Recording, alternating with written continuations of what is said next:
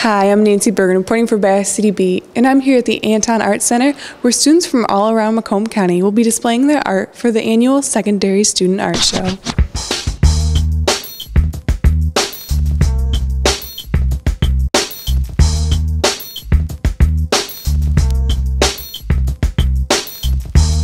The Macomb County Secondary Student Exhibit is held at the Anton Art Center in downtown Mount Clemens.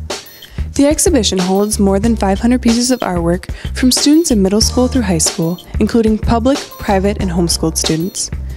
This show allows young artists to display their work in a professional setting and also allows Art Center visitors to see different kinds of things being taught in art classes in several schools.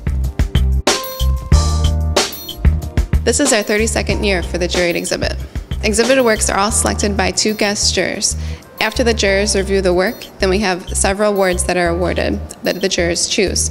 We have first, second, and third, which is best of grade, and we have 7th through 12. So there are 18 total awards, and there are also 2 other awards. There's best of show, and there's also best portfolio. This year there are 29 schools all across from Macomb County involved. Well, it's our most involved show, that there are so many steps involved to put the show together. There's the receiving process, there's the jury process, there is the installation process, and also the duration of the show. We have many guests that visit us, and there's also taking down the show. It's very involved, but it's well worth it. Usually we have around 250. This year we have 242.